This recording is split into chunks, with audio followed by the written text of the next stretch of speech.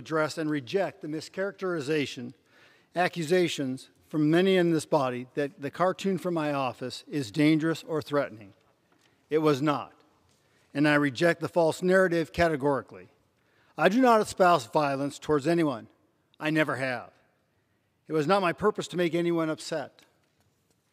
I voluntarily took the cartoon down, not because it was itself a threat, but because some thought it was. Out of compassion for those who generally felt offense, I self-censored.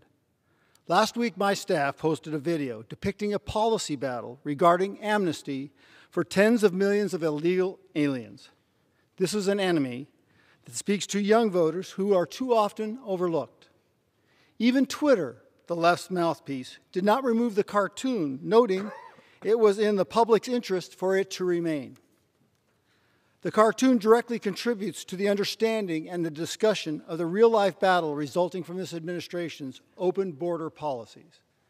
This body is considering passage of Mr. Biden's reckless, socialist, Marxist $4.9 trillion spending bill that provides $100 billion for amnesty to tens of millions of illegal aliens already in this country.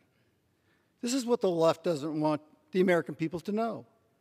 Our country is suffering from the plague of illegal immigration. I don't stop pointing this out, nor will I. Millions of illegal aliens, drugs, and human traffickers are being led in and moved around our country in the dead of night, all condoned by this administration. For this cartoon, some in Congress suggest I should be punished. I have said decisively, there is no threat in the cartoon other than the threat to immigration poses to our country. And no threat was intended by my staff or me.